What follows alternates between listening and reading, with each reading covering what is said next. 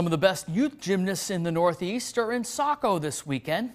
The Maine Sports Arena in Saco is hosting the National Gymnastics Association Eastern Regional Championships. It's one of 4 regional championships across the country this month, with the athletes competing to reach nationals in Anaheim.